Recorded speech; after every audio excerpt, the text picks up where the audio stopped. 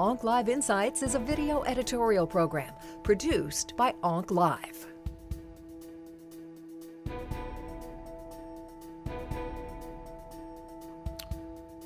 With regards to the different 5-HT3 receptor antagonists, there are four main drugs that are available in the United States and being used: ondansetron, granisetron, dolasetron, and palonosetron. The first three of these drugs are basically first-generation 5-HT3 receptor antagonists, and they're quite similar to each other. The palonosetron, interestingly the name palonosetron came because it was discovered in Palo Alto, but palonosetron has a higher binding efficiency and a longer half-life than do the other three drugs. So it appears to be a better 5-HT3 receptor antagonist. There are now a number of different NK1 receptor antagonists. Aprepitant was the first one that came available. It was available as an oral agent given for 3 days, a higher dose on the first day and then lower doses on day 2 and 3. Subsequent to that became available fosaprepitant, which is an IV formulation, only has to be given on the first day of therapy.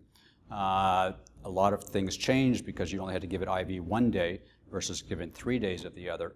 But something became apparent after the drug was available, and that was that it caused a fair amount of venous toxicity, especially in patients who had been receiving adriamycin. So in our practice, we've actually eliminated fosaprepitant for patients who are getting adriamycin-based chemotherapy because of the venous toxicity. More recently, netipatant is another 5-HT3 receptor antagonist which has become available. It's an oral agent. It's only available in a compound called NEPA, N-E-P-A, which stands for netipatant and palonosetron, so the most effective of the different 5-HT3 receptor antagonists. This palonosetron in this formulation is given orally, as opposed to palonosetron that's given alone is given intravenously. Most recently, Loprinzi has become available. It's another oral preparation given on day 1, and that's now FDA approved in the last month or so.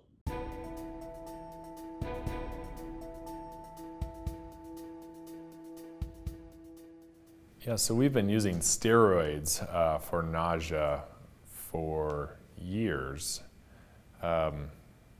And it's actually our drug that we give frequently for patients who are receiving low or moderately emetogenic chemotherapy.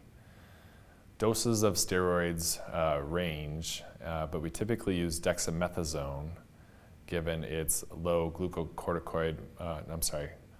given its low mineralocorticoid activity as a single dose, and doses range from 8 up to 20 milligrams.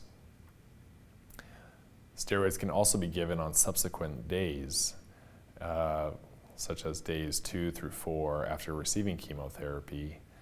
And added benefits are it usually increases appetite, overall well-being, but again, given the myriad of side effects associated with long-term use, we don't use glucocorticoids long-term. In discussing benzodiazepines and their role in CINV, they have a very unique niche in terms of anticipatory nausea. Anticipatory nausea is when you have had a bad experience with nausea, and as a result, you are hardwired to avoid that stimuli. So when patients are anticipating a bad experience because of a history of a bad experience, we tend to use benzodiazepines.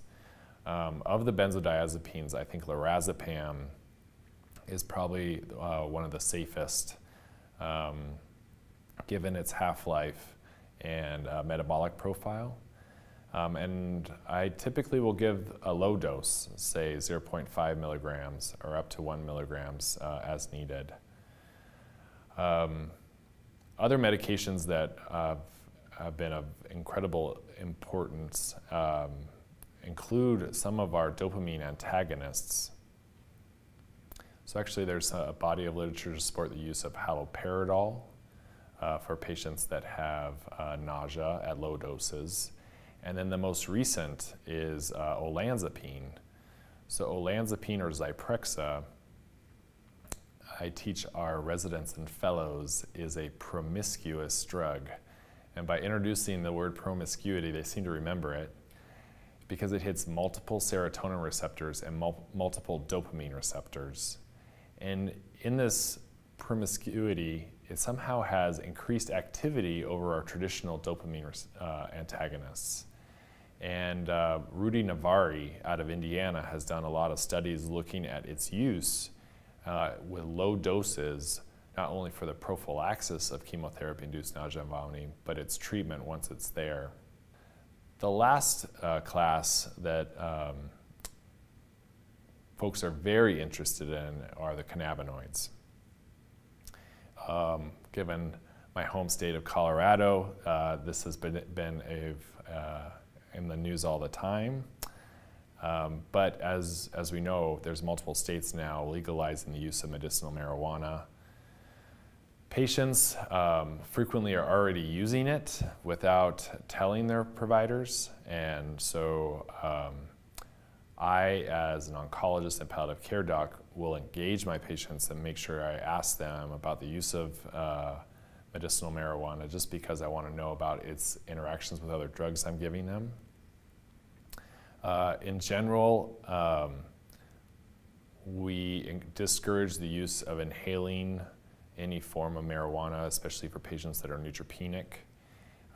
So if they are going to pursue this as an option, the preferred route would be oral. Of course, this leads to all sorts of interesting issues, as there's no product that's medically regulated outside of Marinol that's currently available. Marinol has been used for nausea. It's also called dronabinol. The challenges that I've had with its use in chemotherapy-induced nausea and vomiting is that it's synthetic THC. And really the medical benefits of the cannabinoids are usually outside the THC. So THC is associated with the euphoria of medicinal marijuana or marijuana in general, and where we really want to maximize cannabinoid receptors, which are numerous. So again, it's not something I routinely prescribe. It's something that they would have to engage in a dispensary to get. And then, of course, there's no regulation on the actual product to guarantee the product.